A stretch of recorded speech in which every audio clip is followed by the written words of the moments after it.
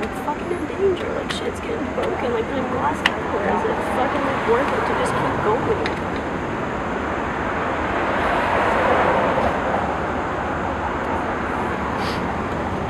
Maybe we should just take it as a sign. Maybe we should just be like, okay, it's time to go home.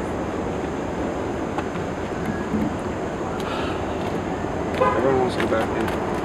Good luck, yeah? Yeah. Can we make it back? I'm down. You guys are down.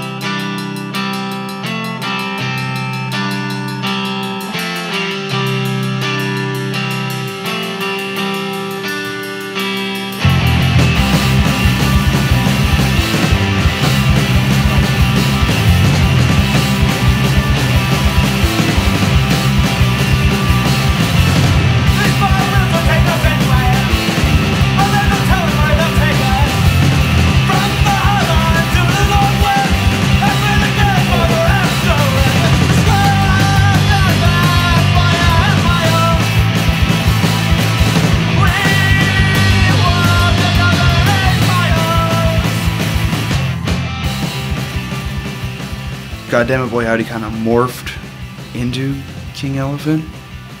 We added our bass player, and now we're just hitting the ground running with it. We're getting this full length knocked out. We're trying to plan a national next summer, and just playing as many shows as we possibly can, and being on top of our shit and making it like a real band. Basically, this time around, we're just gonna be no BS, straightforward. Let the songs stand on their own.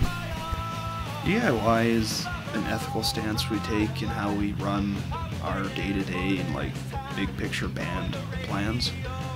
It's basically being a self-sufficient machine, and that if something that you're being reliant on that is of external sourcing, then if it goes under or something happens to it, you're not going to be affected in any way because you're not tied to it.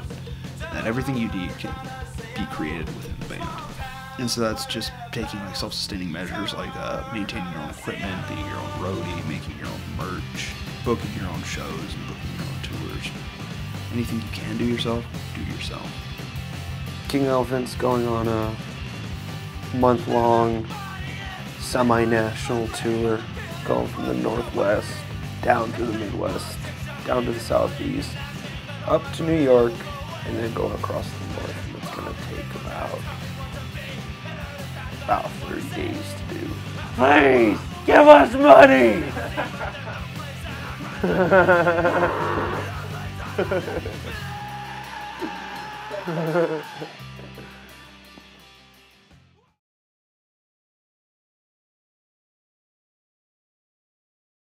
And I've noticed that when some people, you've mentioned that you're into punk rock, you know, by definition it means, you know, you are fomenting for anarchy, you are down with the government, you're trying to smash the system and all these different things. And maybe that was in the back of my mind, but what I got out of D.I.Y is just a chance to like make a lot of stuff. You know, it was like here was our opportunity to kind of like lift up a little corner of a tent or something and just like sneak a bunch of our stuff in. It was, for me, punk rock, D.I.Y has always been more about making than being part of some movement to bring down the system. And that's the interesting part about it, is it's really not about that at all. It's not about like not conforming to something. It's not about reacting against something, I don't think at all. I think Missoula's case in point of that. Like, I think so much stuff here has been done by someone themselves or with other people, you know, from the ground up in a non-traditional way, you know, that to the point where you just take it for granted. You know, but at the same time, how many people look at that and don't understand that, like, wow, I got some really good pizza at that place the other night. Like, don't understand that someone just built that, you know, from nothing. Or, you know, wow, I got to check out this band at this weird festival that they have in Missoula every August. You know, like, same thing with that all that stuff was just built from nothing at all, you know, and that's how it all came together. So, to other people, though, you know, like, people that aren't necessarily clued into that kind of culture. I mean, I'm just saying someone that lives here in Missoula that, you know, has no idea that there's local bands putting out their own records. When they become aware of it, it's like, whoa, bands still do that, you know? So I don't know, DIY, I think a person just has to sort of like look at it differently and say, what's important to me? Is it basically that I want to be entertained? Or do I care about art in some kind of way? Do I want to hear some person's unique expression?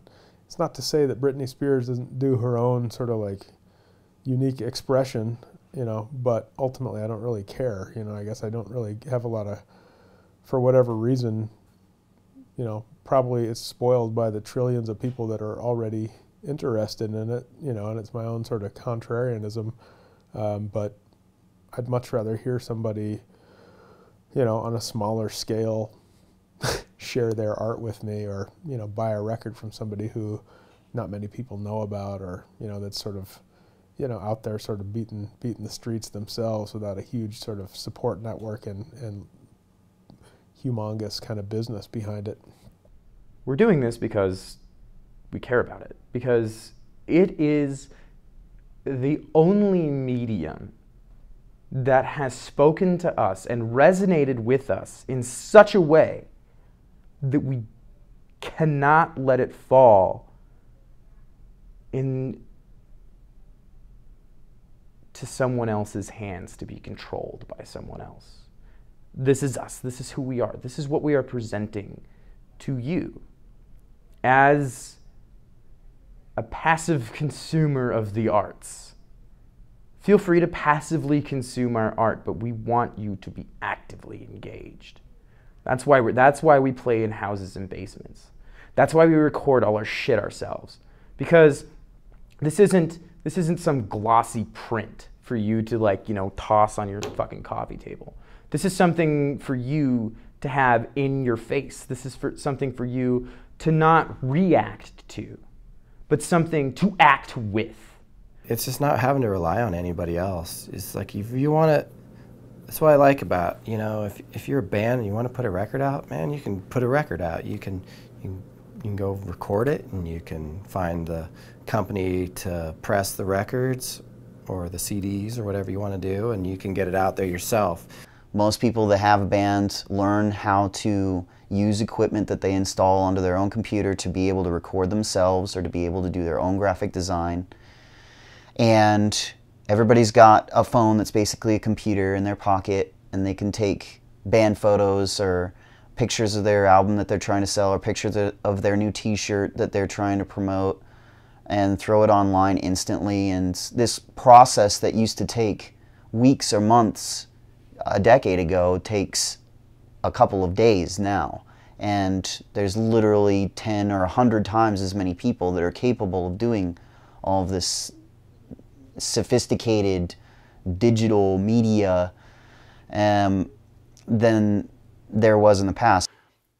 They've been like programmed to seeing music as like a commodity that's fed to them, you know, like television, you know, commercials and whatnot, you know, radio, American Idol, that bullshit, you know. They make, you know, they manufacture an artist, you know. So I think a lot of people just think that's the way it works. They don't realize that a lot of bands still do it by constantly touring, self-releasing their own records, setting up a network. In my mind, as long as we're writing songs, we're playing songs,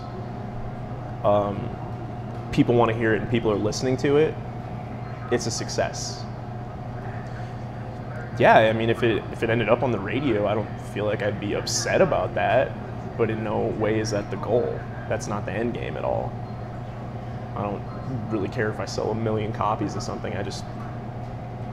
If I sell one, that's a success. If someone wants to pay me money to hear this stuff that I, made up with a guitar in my bedroom at 4 a.m., that's success right there.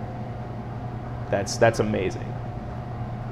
Describes a wide range of activity that, in the context that I'm talking about, the context that I kind of came up with Josh Vanek, it means doing music stuff yourself. It means like learning how to silkscreen, learning all these things, at least trying. And for that reason, maybe claiming some little piece of autonomy, like you're not beholden to the machine or the man or technology or even the limitations of your own talent. You're not going to let it get you down. You're just going to find a way to do it yourself.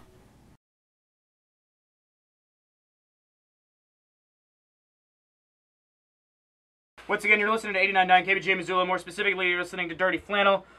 We have been talking with Joey Running of King Elephant on the eve of their national tour, and in support of a show that's going down this evening over at Zoo City Apparel. What song should we listen to next, Joey? Let's do I guess we got one option here. Yeah, let's do Old Cars, Old Houses. All right, cool.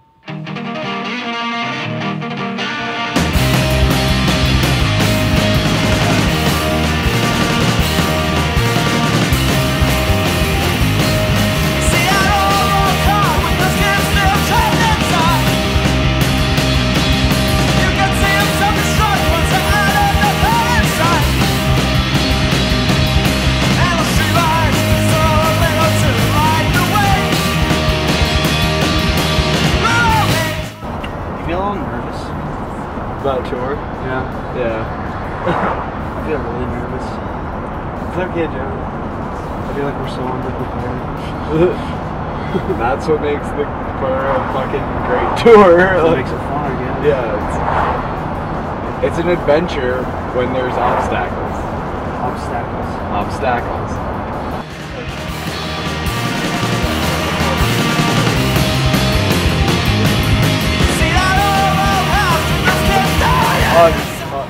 That was sweet. He's like carrying up the head and he's like just trying to get ahead in life.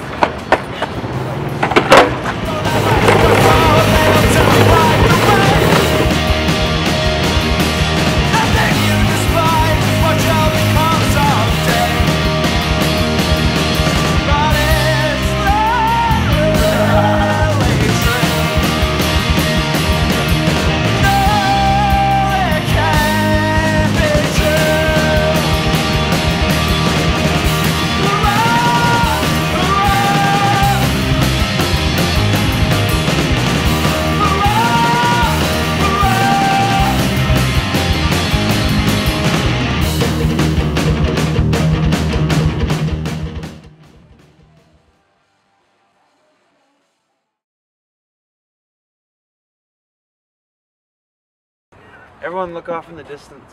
Like you're really being deep. Awkward family photos. Oh yeah, do that too. Everyone come in.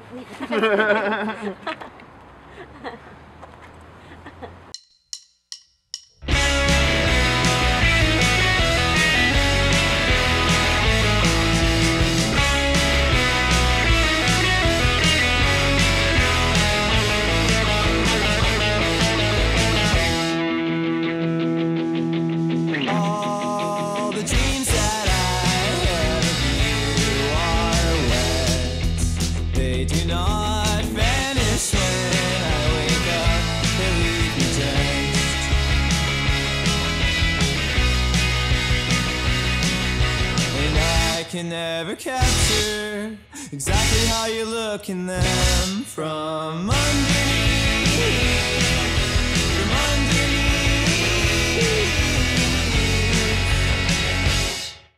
Ooh.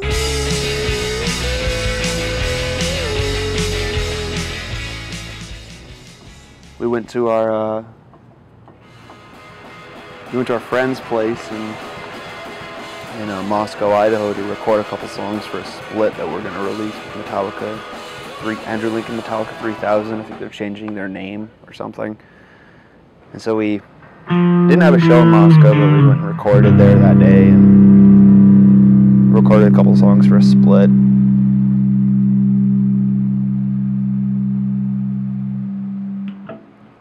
Yeah. Perfect.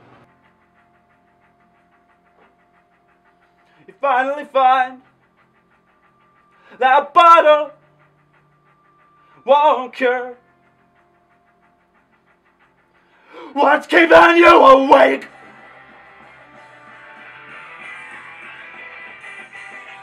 I think I got it. You want to hear it? Sure. I like the way that ends. Touch again. The bass guitar. I really like the tone of the bass on that. Yeah. I don't know, what do you guys think? I like I'm okay it. with it. I'm okay with it. It's imperfect, but I kind of like that about it. I think we need to just keep going. Yeah. Just keep pressing on. Dog Breath to Spokane to play our first show, our first out-of-town show, and that was a good time. We met some really good people. How long are you going to be out? A month. Oh, nice. So you hear something from Montana? Yeah. Cool. Missoula? Nice. 406. You know Tyson? Tyson Value? Yeah. Yeah. He's putting out a split for us with Andrew Lincoln. Oh, that's awesome. Yeah, and so we went to Moscow to record 2 songs for it. Cool.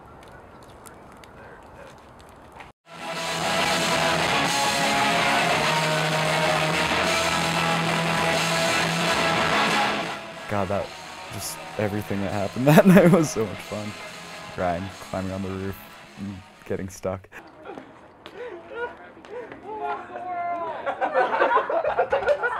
can see my house from here. I can see Moscow from here. Yeah, I hate to use the term hippie because I feel like it's derogatory, but yeah, it seemed like kind of hippie there, and but everyone was really nice, really cool. They were all super into it, like dancing and moving around. Anyways, the next night we went to Bellingham.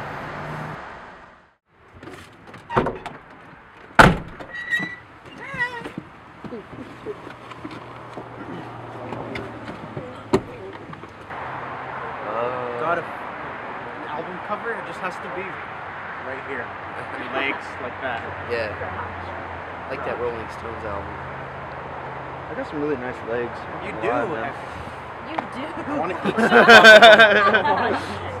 Like if I shaved them and you just like saw my legs, you'd be like, damn, I bet that girl's fine. Be like, yep. It's me. Surprise. My legs. There's no question. It's like, oh, that girl's a Russian princess. She's ready.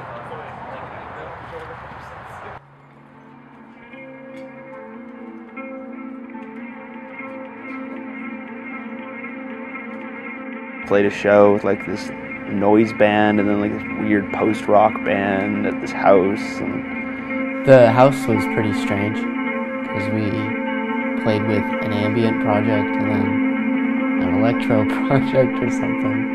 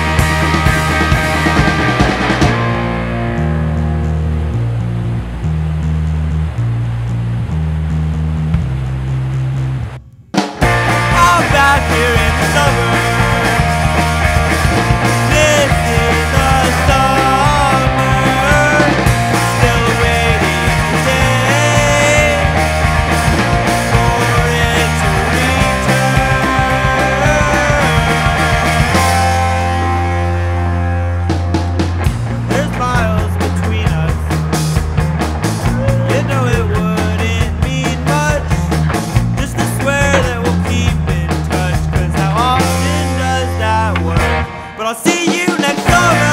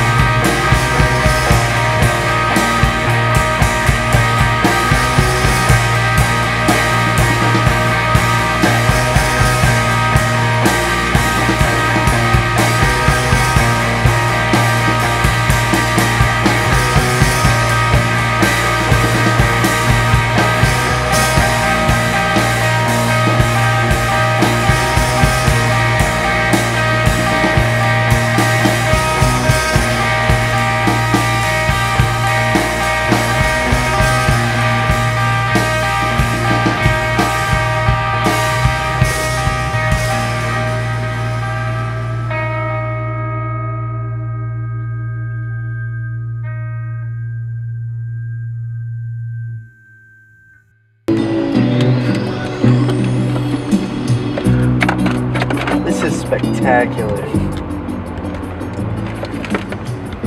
I can't believe this is all done with a synthesizer. Wow. Oh, shit.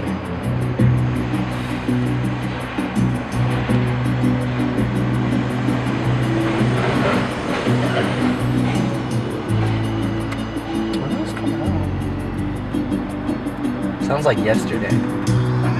It's pretty recent, if anything. Oh man. There we go. Performed by the Spheric Sounds. Ooh.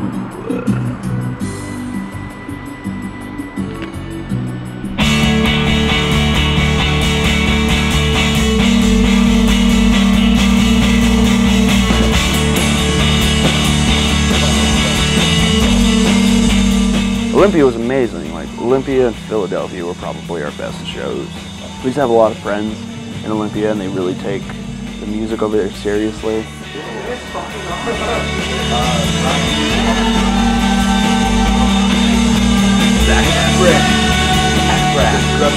There you go. I want to give mother another call.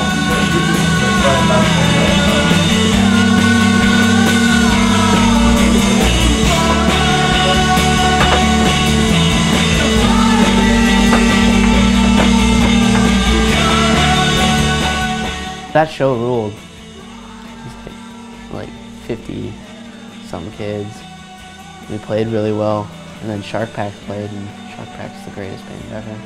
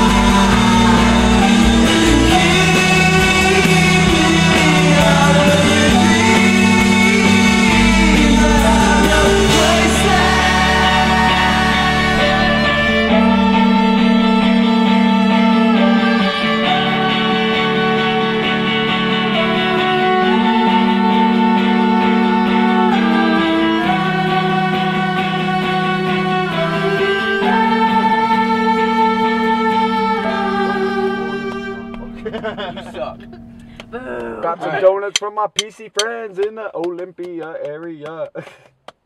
Boo, get Meth off the pipe, stage. bird shit. Meth pipe, bird Meth shit. pipe, bird Wow, shit. mom, fuck you, dad.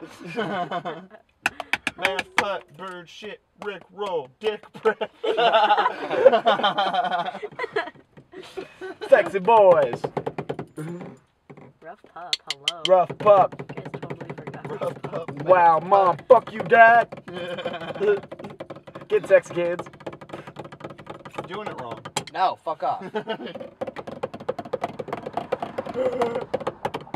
This is Smurf jizz. I love it. Smurf jizz. Whoa. Whoa, Brittany, whoa! How many Smurfs do you have to get? How many Smurfs does it take? Quintessential big That was amazing. How many Smurfs would that take, man? How come you always make yourself look so goddamn cute? And you always make us look like fucking ugly old men? Are you trying to tell us something, Ethan? You know what I'm saying. Oh, it's so cute. Oh my god. Why don't you have a nose, you freak? Oh, I love Joey's expression, my god. And his glasses, fuck. Oh my god.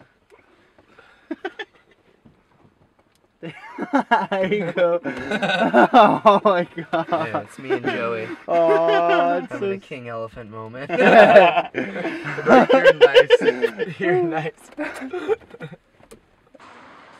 Portland was a lot of fun. Neutral Boy.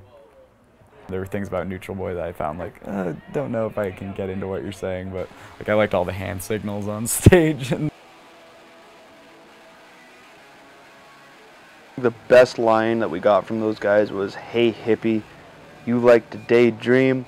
Well, I like to day drink." That was pretty good. I'm bummed out with fucking Brewster. I'm not bleeding. What's the deal? I am. What? What's the deal there? What are you talking about? I'm trying to get the symbol to pop up and cut my head. So I bleed. You're dumb. What? You're dumb. It's awesome when people do that.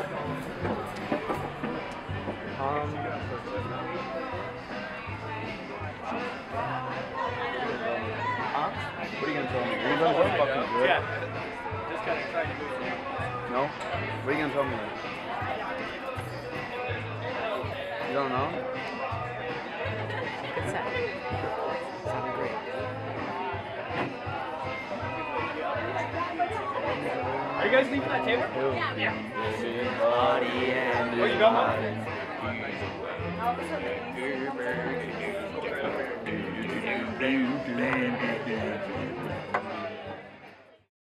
Why is Portland such a huge fan of the semicircle of pain? Because they're all fucking hipsters and none of them like to dance. Fuck Portland.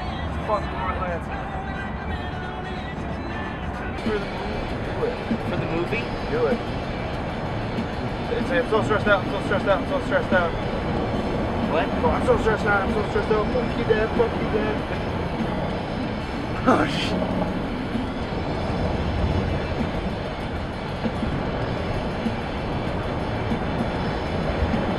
That's all I got in me.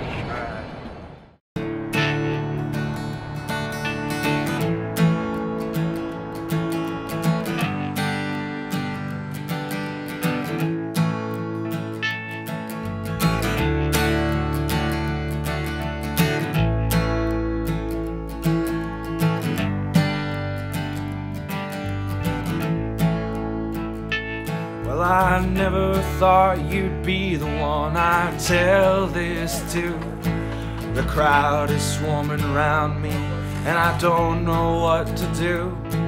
Well, God has left me, the night is growing dark, and I'm calling out your name, and yet I don't know where you are.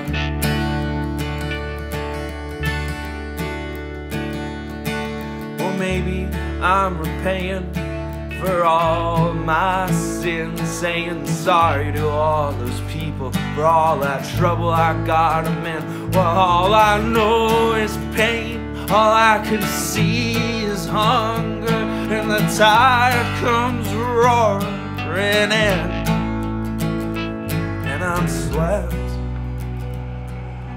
back under.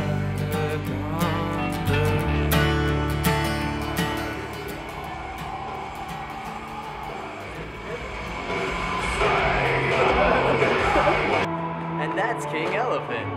We'll be back with more.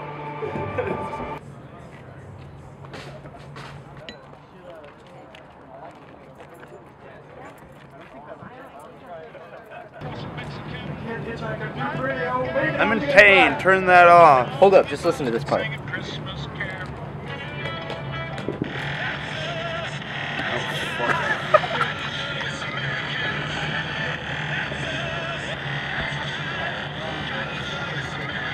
This is what I listen to when I'm feeling down.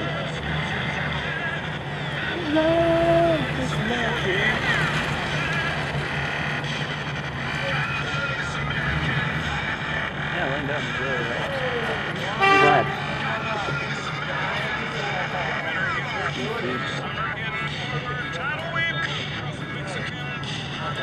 Fuck off, Toby Keith.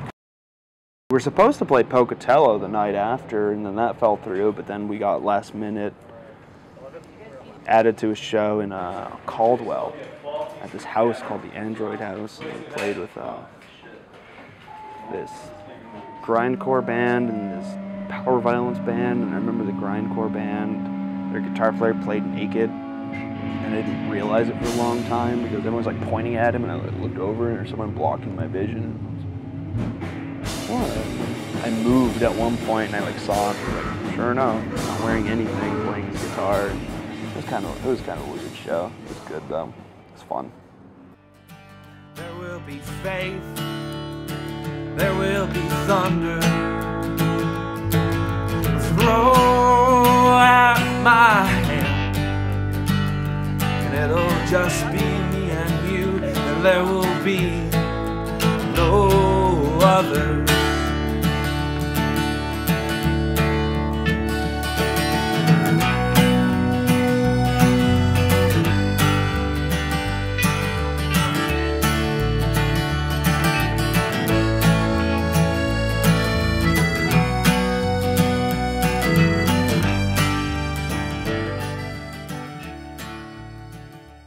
It was after like West Coast shows that everything kind of got shitty. Like Boise was really shitty. You know, we're really low on merch, we're really, really low on funds, and we're struggling right now. And so I just kind of want to know how you guys feel. Like, do we want to, if we punch through, that means we're all going to have to be in it, and we're all going to have to be like, we're all going to have to be on it. We're going to have to be really committed to it. We're going to be, but which means giving your own money, which means being really in debt when we get home. Being really in debt when we get home. Which I'm already $8 grand in the hole. I'm going to be 800 by the time it's over. We have the van stuff to pay off. We have a lot of different things going on back home. And maybe we can reschedule. Maybe we can go southwest in the winter or fall or something. Just go for 2 weeks or something. Yeah. But yeah, no, this was a really good jump to the northwest, and that's something I'm like stoked on. And so what I'm thinking is, no matter what, we just push through to Denver. We play Denver, and if we have a show in Omaha, we play Omaha. If we can get anything else, we'll keep and so I'm gonna fucking make a shit ton of phone calls tonight and tomorrow and try and get something on, trying to get us on a couple shows going out to the coast. If it ain't happening though, then it ain't fucking happening. We really need to decide what we're doing. This whole thing's been a blast. And yeah. I mean, you guys have been really helpful too. Yeah, you guys have all been really involved and focused, and that's awesome. Yeah. And I mean, next time will be now that we made the mistakes, we'll come back and we're gonna fucking tear the whole country a new asshole. Yeah. And then fucking we're gonna do it to Europe, and then we're gonna fucking take over the goddamn world. Because I know we can do it because we're a great fucking band.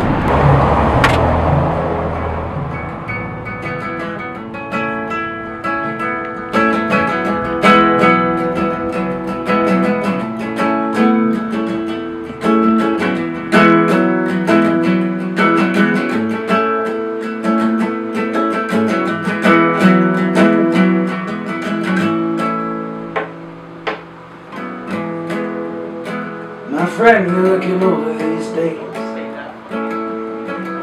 but I can tell that you're never going back. What's there to go back to? These are the ones that would hurt you. And I'll be your getaway driver. You run away, I'll be a guarded compound if you decide to stay. Things aren't perfect, I know, but I think it's time to go.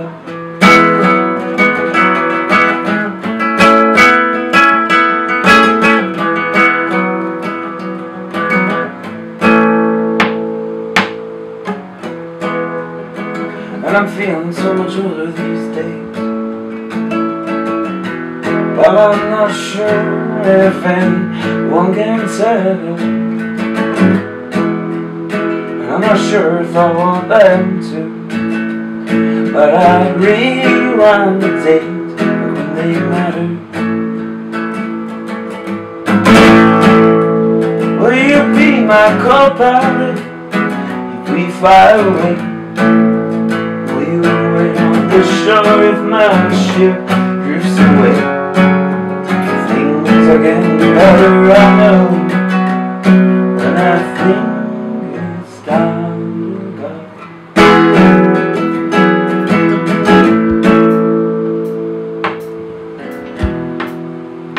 And I'm feeling so much older these days.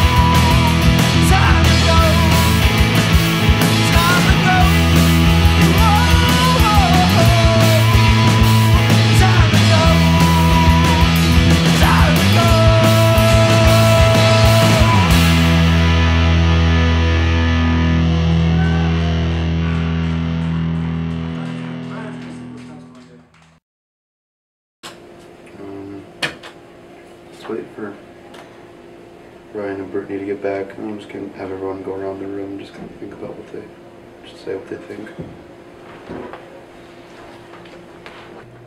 I'm pretty much split both ways. I'd really like to go to the East Coast. I'd really like to show those guys what we can do. Build some more fan base, you know? Make connections so this next tour doesn't, like, have us sitting in Walmart for 4 hours. That was fun though. Come on. I don't know what you're talking about. That was not. I think that we had a great magazine. I think that physically we're drained, emotionally we're drained, and ideologically we're drained. Same thing. I don't want anybody to be in debt, and if you're already worried about it, it's just going to get worse, and just build on that. I mean, and like I also think point of no return. On the bright side though, maybe 6 days is what we need. If we're drained right now, maybe 4, 5, 6 days is time for you to call people or see what we can do, take a break, maybe get in a lake or something, because I've been wanting to do that. Yeah, that's something I want. So maybe like a break won't be that bad. Honestly, I feel like the bads really outweigh the goods as far as the band goes. I'm not taking into account at all my own cash. I don't care. But as a band, I think the bads really outweigh the goods. What do you mean? Just because the only thing we have going right now is that we have a few good shows on the coast right now. Yeah. They're all solid and they're all good. They're done. But, you know, I guess in summation, that's how I feel about things, is that things are just really a little too sketchy for me to say, let's just fucking do it. If it were just me and if everybody was on the same wavelength as me, then I'd be gung-ho for it, and we'd all fucking do it, and we'd rock it, and it'd be fine. But I'm just worried that not everybody's on board. So, with going, with just pushing forward. The only thing my biggest concern is that we're going to start turning on each other. Kind of feel I'm feeling tension among us. And I don't think we're communicating as well as we should be, and I don't think we always listen to each other as much as we should. And that's just all of us. Like, it's not one person over the other or anything. We all are kind of guilty of it. Got a stitch of bad luck, which sucks, but that's not putting me off at all. It would be really beneficial to me, to my relationship, to go home. Is that what you think, or is that what Haley thinks? That's what I think. You sure? You were saying something different yesterday. What was I saying yesterday? You were saying that if this tour continues, you don't think it's going to happen. And hey, you read that text, man. I know. You read what I had to say about that. That shouldn't matter. I know it shouldn't, but it's just how me and he, That's really it's unfair what she's doing to you, man. Really unfair. She should be excited for you. This should be something she's proud of you for. Instead, I hear you apologizing on the phone for hours at a time. You're not with us. You don't come hang out with us. We need you. We want you here. If you need help with something, we'll help you out. You know I will not hesitate to buy you smokes if I have the money. You know that. If you're hungry, I'm not going to let you fucking starve. So you know I want you here. Yeah. But fuck that noise, man. Seriously. I'm sorry, I'm done pussyfooting with this shit. That's fucked up. That's really fucked up. And I've kept my mouth shut about it, so it really pissed me off when she was getting in my business about things. Assuming that I was keeping things from Lily, which I wasn't. That pissed me the fuck off. I'm not mad at you at all, man. I'm furious with her. That's so unfair. Yeah. There's like, it's complicated, but I understand it. I do see it as unfairness. Because, and this is how she's affecting us right now. Because the only thing I'm hearing from you is that she needs you home and you need to be home with her, which you don't. So she's affecting us. She's breaking up our solidarity and our cohesion right now. Because we're all on board with this right now. And I know that if she wasn't telling you those things, you would be too. All of us want to do this. And I know you do too. But you still got that little voice in the back of your head saying, oh, come home, come home.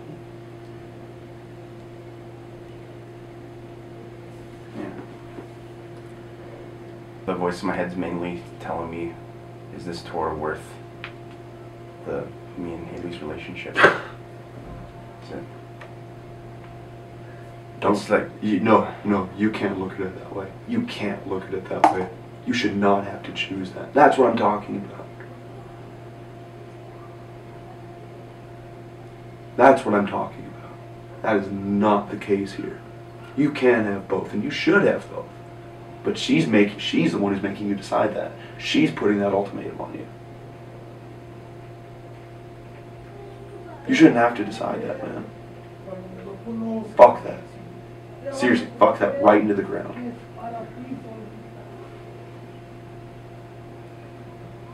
We need to talk. We need... Basically, we need to take this a little more seriously than we have been. I feel like, yeah, it's cool if we like party and hang out and do all that, because I mean, fuck, this is vacation pretty much. But we also have to take this very seriously. We can't fall apart as a unit. We're all in this together. We can't let anything get fucked up. If like, I don't know, we really need to just like start looking at things as we're doing this, then no one can freak out on anybody. If you do, then you two have to, then the two of you, or the three of you, whoever freaks out on whoever, has to go talk about it. Like, I don't want our fucking band to break up for some stupid bullshit, but over like, I don't know, well, like 2 cigarettes left and like all 3 of us want one. Like, I don't want anything like that happen. Like, so we really need to like put our fucking word in that we're fucking brothers in this. We're not gonna fuck each other. Yeah. So, are we game? Should we make the elephant? Elephant hoe. Who's the tusks? Who's the Was I the ears? You're the ears. You're like you're both trunks. Oh yeah. I mean you're both. Betrayal. Wait, what am I? You're the crown. Oh, I'm the crown.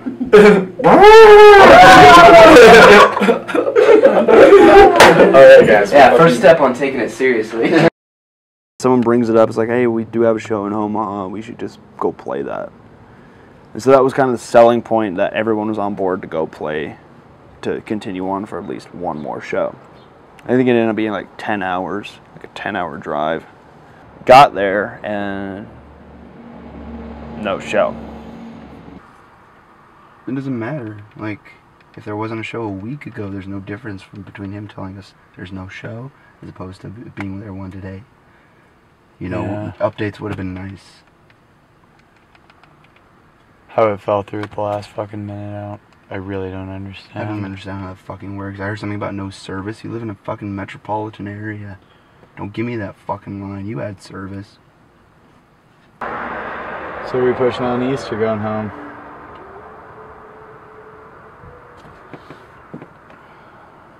I think we gotta go home, dude. Okay.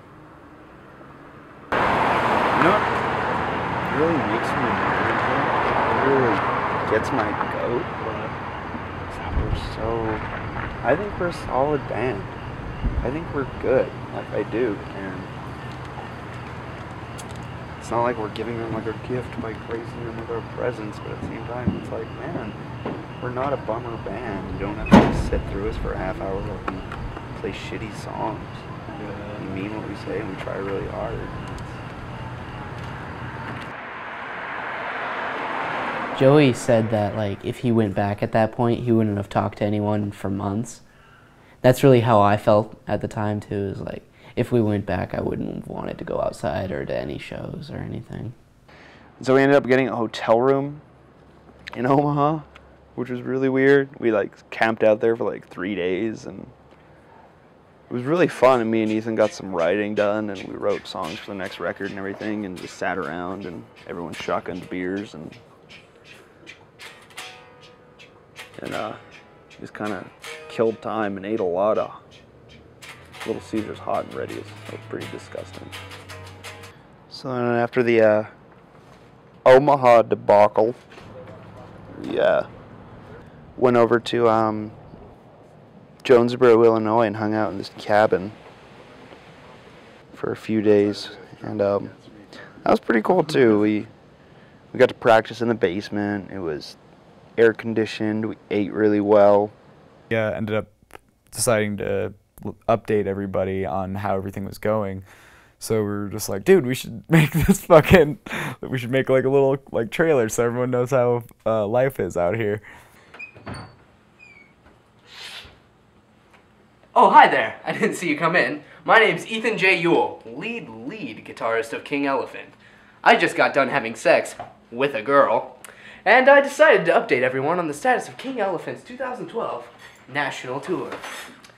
We just wanted to take this time to assure you that your investments are being put to good use, a contribution to the advancement of the DIY culture and the punk movement.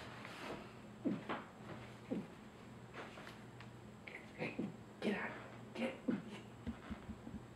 As I was saying, you should be proud that you supported a homegrown, down-to-earth, handsome, modest musical project starring Ethan J. Ewell, that's me. Of course, we wanted to show you what your fiscal involvement has brought to us, a vanguard of humble minstrels. Firstly, our monolith of transport, our van.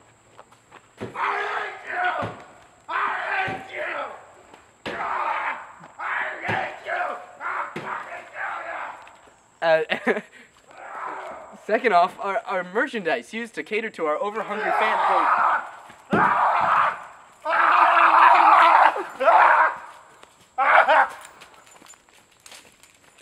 And lastly, tour expenses. Well, it's been a wild ride, and it's hardly half over, but the March of King Elephant rides on, coming to a town near you.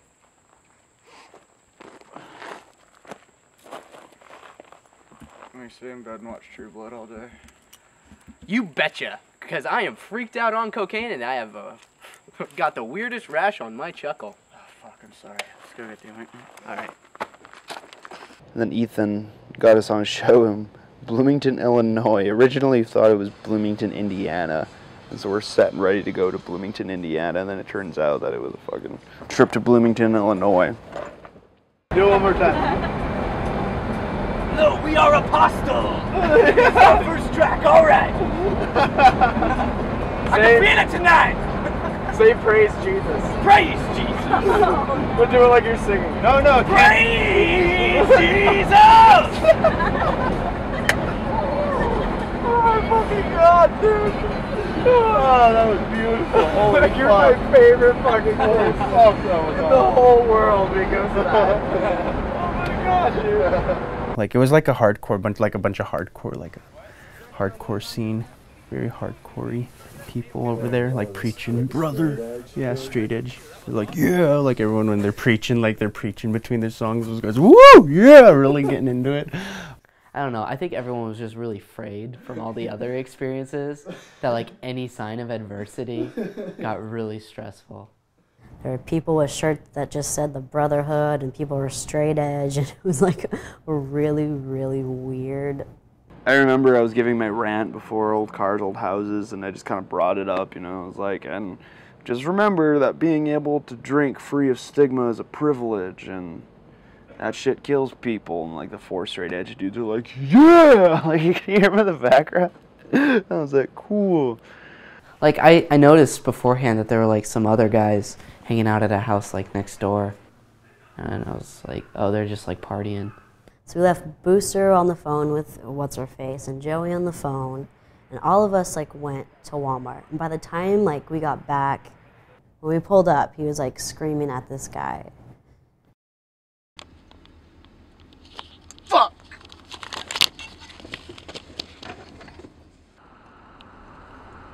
So what happened was,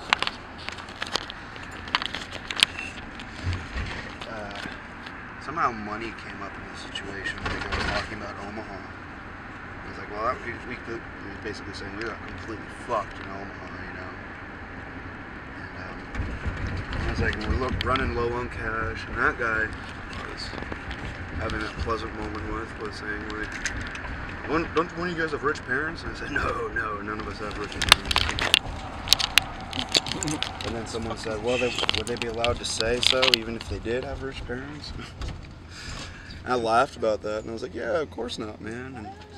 And I said, man, I'm from a fucking reservation, man. Of course I don't have rich parents. He's like, but you have all that free Indian money, right? And I was like, no, actually I don't. There's no such thing as that.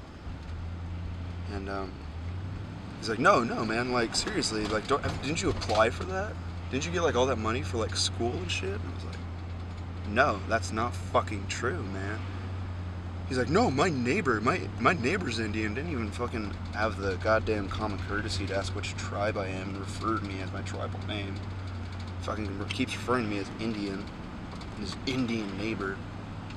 He said, no, man, that's not true, because my Indian neighbor, she's Indian, she got that too, and she got free college. I'm like, I don't give a fuck about your fucking Indian neighbor. That's two different tribes in two different fucking states. I don't know what the fuck you're talking about. So at that point, it started getting a little heated, so I went up to him and just got in his face about it. And I was like, no, that ain't fucking true, man.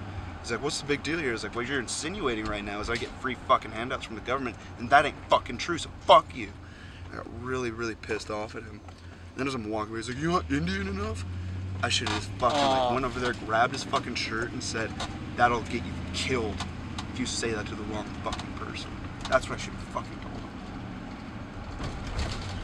Well, one day it will. Yeah, thank you. Can I use what's in here? Let it go. Not worth it. So help me God. Nothing bad's gonna happen to you this tour. After that, we went, like, we settled down and we decided to, like, take a whole, like, what was it, night. We had to, like, drive all night to get to DC in time for our show. It was scorching hot as usual, and then we decided to go check out the Natural History Museum. We got limits on the meter, bro.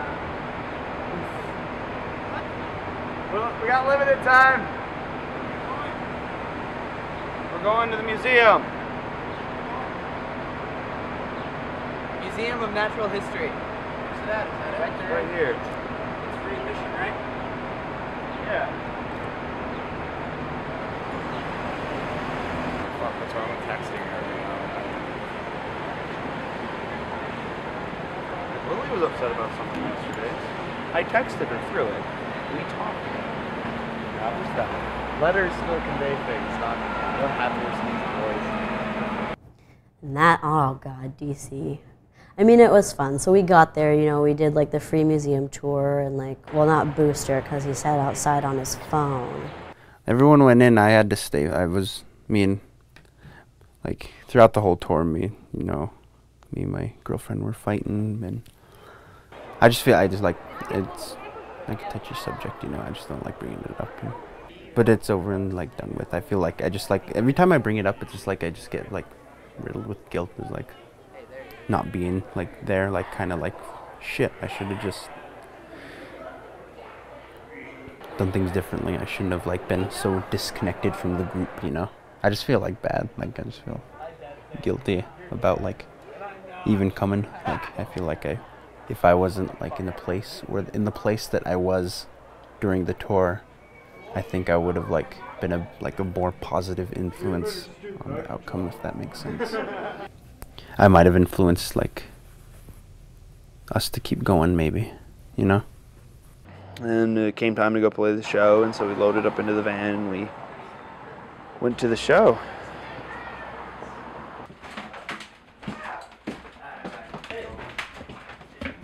Welcome. If you want to load in your gear, we can put in stuff downstairs. Or Awesome. You guys want to just do that? You want to just load? Might as well. Yeah. Where are y'all parked? Out front. Okay. If you want, you can go into the alley out back, and we can bring the stuff in through the basement. Cool. Okay. Just make your way back here, and you can just park in one of those spots and just unload. Awesome. If you guys want to do that, I'll make sure the basement door is open. All right. Is it just we go down to there? Yep. I'll try and move the sandbags out of the way, but if it does keep raining, let me ask Tom about that real quick. The reason you slam the doors because he's tired of you. Shut that phone off. Right quick in a hurry. I think as your brother, she might listen to you if you just call her and bitch her. You won't listen. I'll try, but she won't listen.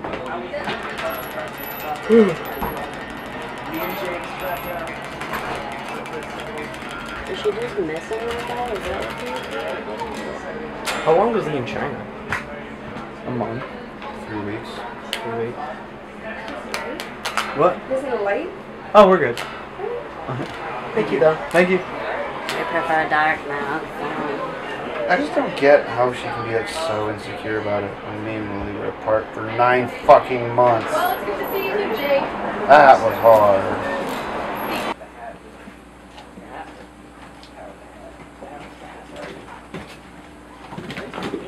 There's stuff with her kid.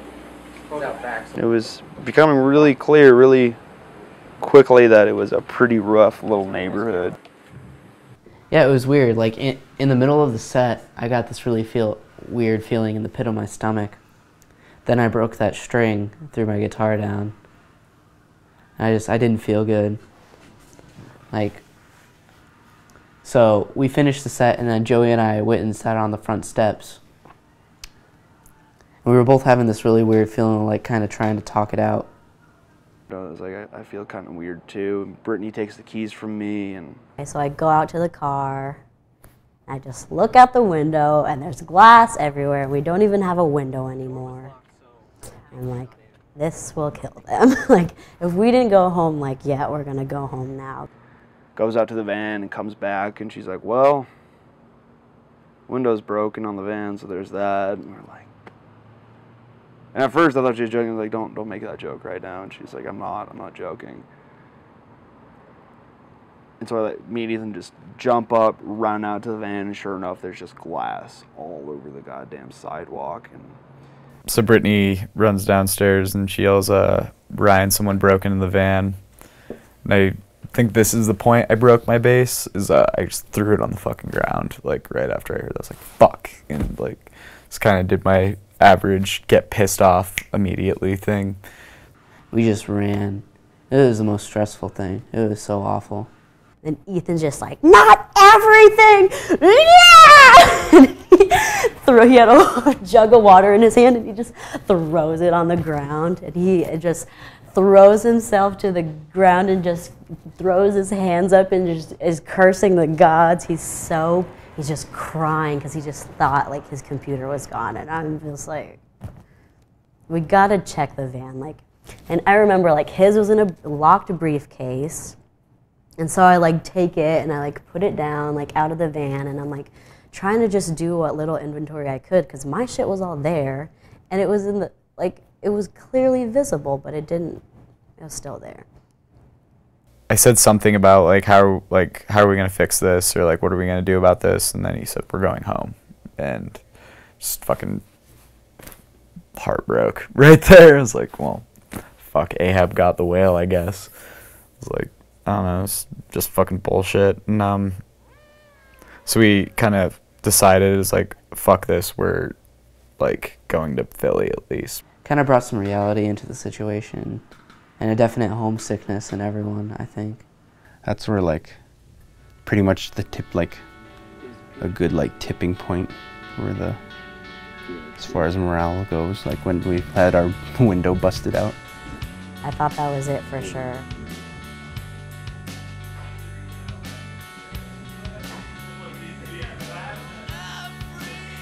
We took off from DC and went to our last, what would become our last show. You know, we just, at that point, we were just like, we can't finish it out. And once the window was broken in, we were just really distraught, really bummed out. And they were just like, we can't finish this thing out. It's gonna kill us if we finish this thing. And it was just such bullshit when I look back at it. It was like, it was just a window. There's so much we could have done to like keep anything bad from happening, and we had the money to do it. We could have just finished it out, but you know, that's whatever. And so we decided that the last show would be Philly.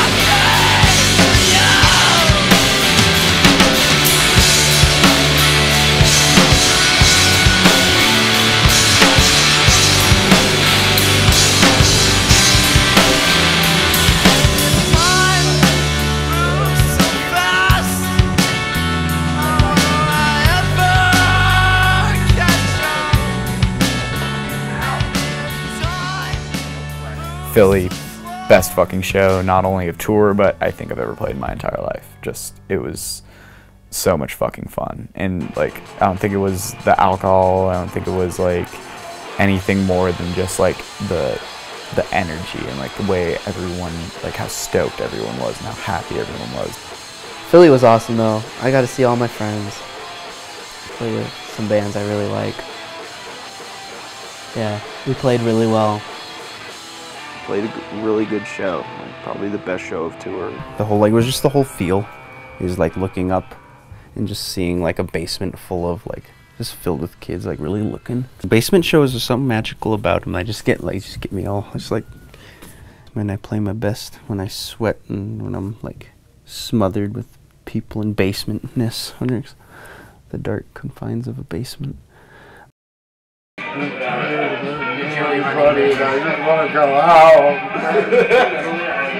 Good Joe. Here we see the pressures of the room starting to This is Joey running main. Oh, that's a good one. Stunning crane. Stunning crane.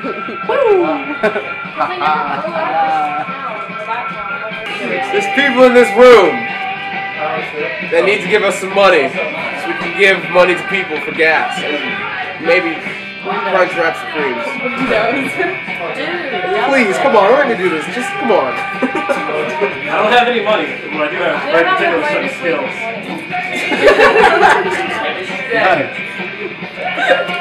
I'm glad you're here. He's here. Some belly button legs. Does anyone want the rest of my Arizona? Just kidding. I'm hot as shit. Like that first song really set the mood. It was like, shit, this is good.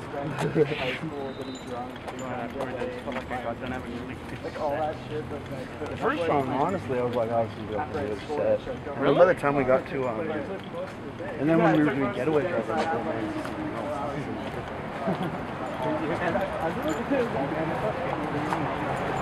that was like the second half of Getaway Driver, too. That's fucked up the first one. Yeah, dude. It's scary. So then we got like halfway through it, and the second verse.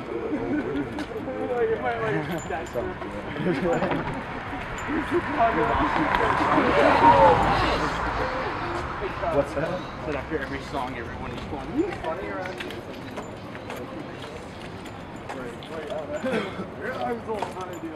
Oh man. Sometimes, every now and again, I'll sing a song and it'll give me chills. You know? Yeah. That's what happened to Getaway Driver. Whoa. Awesome. I released. I didn't know it.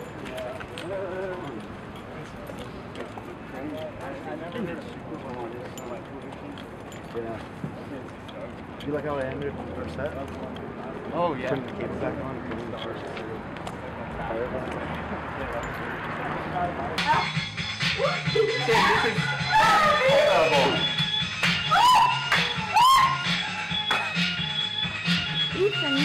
Excuse me. We're partying.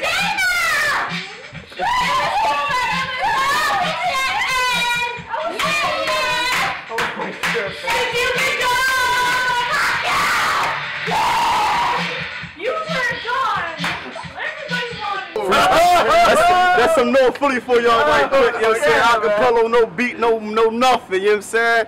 I go for days, man. I go for days, man. I got bars for days. Like, even as a youngin', I was told how to cook up. Walking with my head down, I always said, look up. Took box to wall. Some niggas got shook up. Mom said, son, go to school, pick a book up. I said, no. Black ski mask, one piece dickie, that's my hookup. Cause if you want war, prepare for it. Rugers, HKs, you know I got the gear for it. Baby mama trusted, so I told her I'll be there for it. Grip the Glock, hit the block, even shed a tear for it. Niggas from my old squad, they wanna be my new squad. Cause I took the Brewer back and left in a new ride. 740 fizz off, white outside, black inside, look like a zebra. Ride like a cowboy with 2-8 yelling yee-haw. I ain't go to Oral Reed, nigga, I went to Reed High. Like, you know what I'm saying? I went to Reed High. I got this for days, man. I got bars for days, man. It's non-stop, man. It's non-stop. Can I get on that? And this is truly, I don't got as many bars as this is truly, I'm not a rapper, you know what I'm saying? Because I'm not a rapper, you know what I'm saying? I'm a hustler, you know what I'm saying? And that don't mean I sell drugs necessarily, you know what I'm saying? I got a water ice stand, you know what I'm saying? I sell water ice, adult, inversion, chicken, and steak, you know what I'm saying? I'm a hustler, man. I sell crack to a motherfucking crackhead. I sell water to I sell salt to the salt man. I sell snow to the fucking climate, man. You got me fucked up. I'm a hustler, man. I'm a hustler, man. Yeah. That's crazy. That's good, man.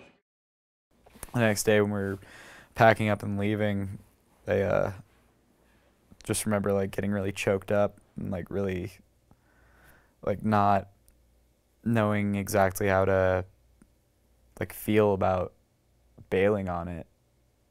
I just kind of had to like say, fuck it, you're going home. Like it's just that's all there is to it.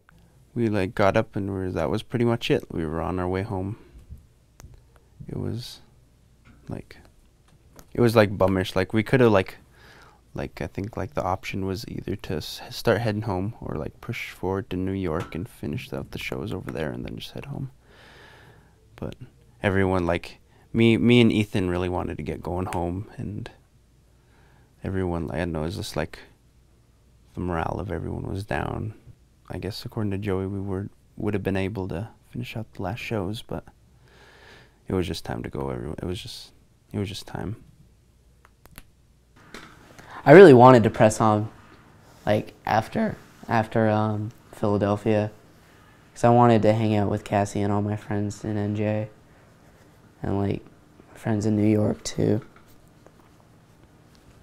I was so worried about like the safety of everything, like how it would be, and I don't know if I have to justify it or anything, but. I was happy that like I went on tour and like learned all the things I did and met you guys, but I was kind of like, it's over, boo. We didn't even go to New Jersey, and we didn't do these things.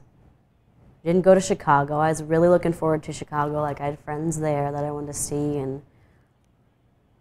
but instead, you know, we had to call or no, we didn't, but Joey, I'm assuming, and Ethan, like, call and be like, we're not going to come. Like, we aren't going to do it. We're not going to finish.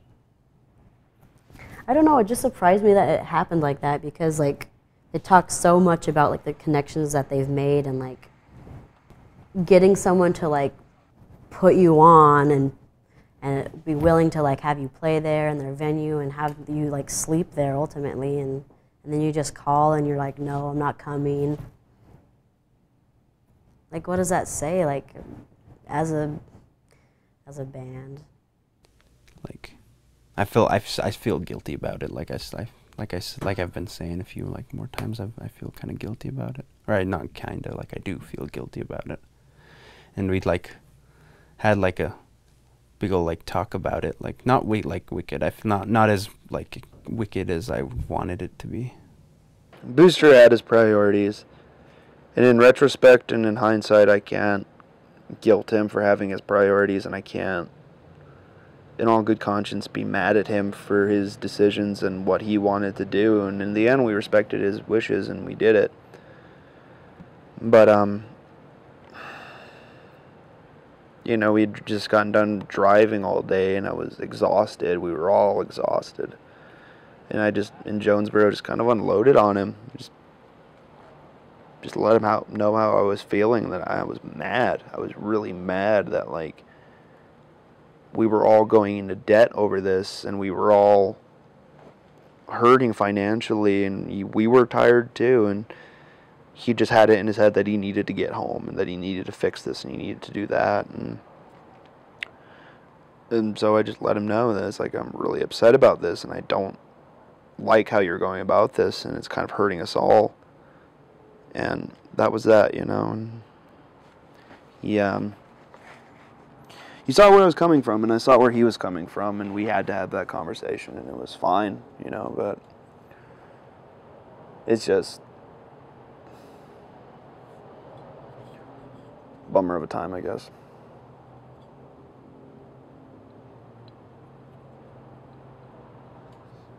Made our triumphant return back to Missoula.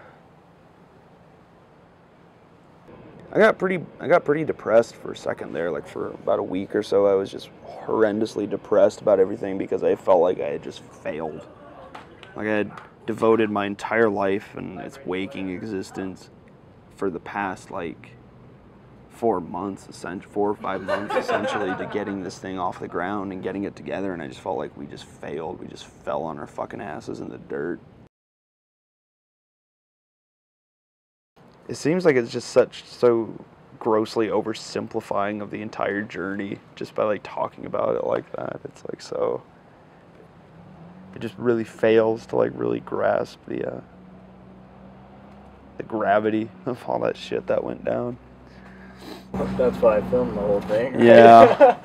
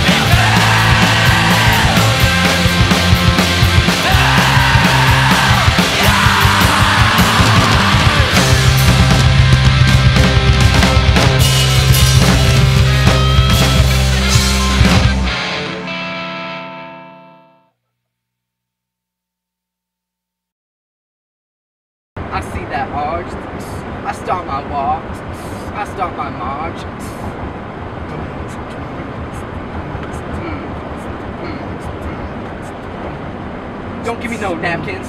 Don't make no mess. You want me to bust you in your head? I know what I'm doing. Give me some fish. That is my want. That is my wish. Give me that fish. Give me that fish. Say what now? Fish fillet with nothing on it. Fish fillet with nothing on it. Fish fillet with nothing on it. Fish fillet with nothing on it. Fish fillet with nothing on it. Fish fillet with nothing on it. Fish fillet with nothing on it. Fish fillet with nothing on it. Give me that beef fries.